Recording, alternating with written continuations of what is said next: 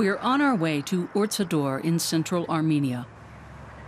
A landscape that looks barren at first, but in which hundreds of plants and animals live. This man is helping protect its biodiversity. Ruben Khachatryan, director of the Foundation for the Preservation of Wildlife and Cultural Assets. He's also a filmmaker.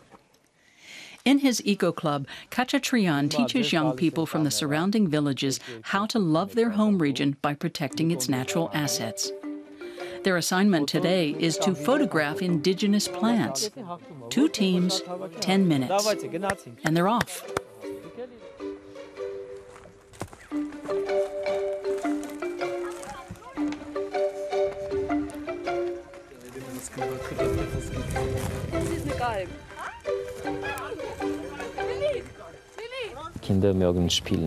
Kids like to play, and to play they need toys.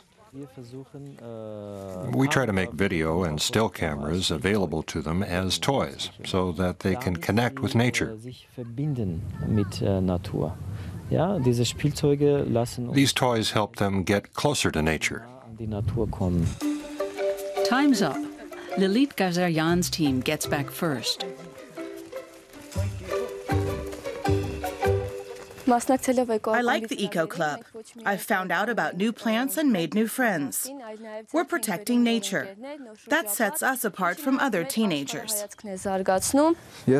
I want my green home to be even greener. I think about my health. If I protect nature, I'm also protecting my own health.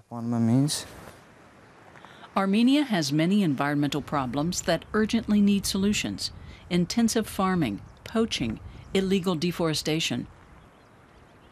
The young people at the Sunchild Eco Club use their short films to raise awareness. Some of their films have won international awards. One of them is Silent Scream.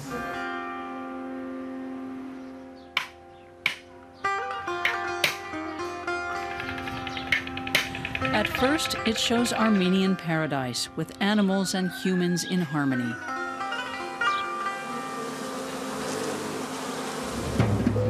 Then there's this. A bear confined to a cage to amuse its owner. Unfortunately, it's not unusual in Armenia.